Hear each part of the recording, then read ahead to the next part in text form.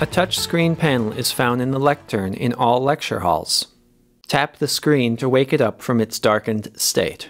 Tap it again to view the home screen. Tap the Lights button to control the classroom lights.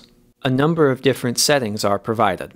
They are All On, Bright Presentation, Normal Presentation, Chalkboard Lights, and All Off. Turn the projector on before connecting your laptop. From the home screen, you can select a source for the projector. The projection screen automatically lowers when the input source is chosen. After choosing a source, allow up to 30 seconds for the projector to warm up.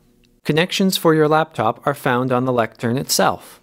If the image on the screen does not look right, tap the Tools button on the touchscreen. Tap Auto to fix the image.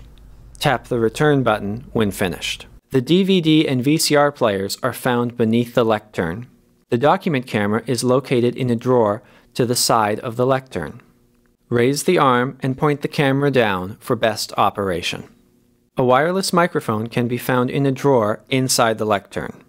Additional 9-volt batteries are provided, as well as a bin for used batteries for recycling.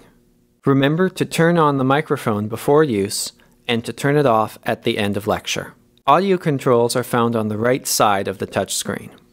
Adjust the volume up or down as needed. A mute button is also available. If you have any problems with the audiovisual technology, a phone is provided in the lecture hall. The number for the ACMS help desk is posted next to the phone. When your class is over, tap the System Off button at the bottom of the touchscreen. Tap the Yes button to confirm.